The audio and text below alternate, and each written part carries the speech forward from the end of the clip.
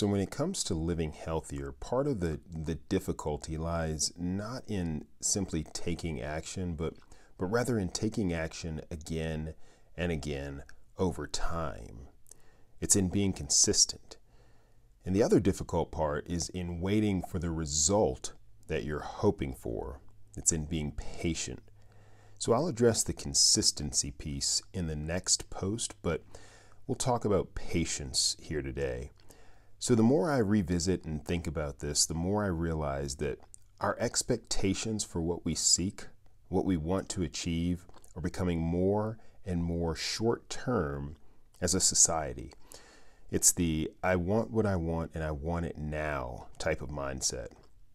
The problem is that when it comes to healthier living, that short-term mindset just doesn't work. Your body doesn't change overnight.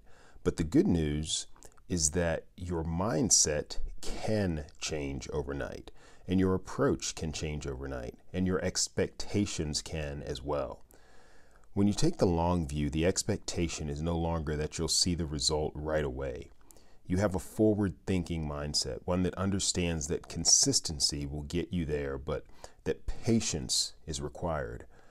One good night of sleep isn't going to remove all of the stress in your life, but consistency in getting more rest will make you an overall healthier person.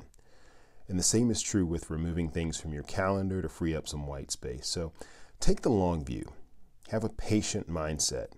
You'll not only feel less stressed, but you'll set the expectation of long-term growth from within.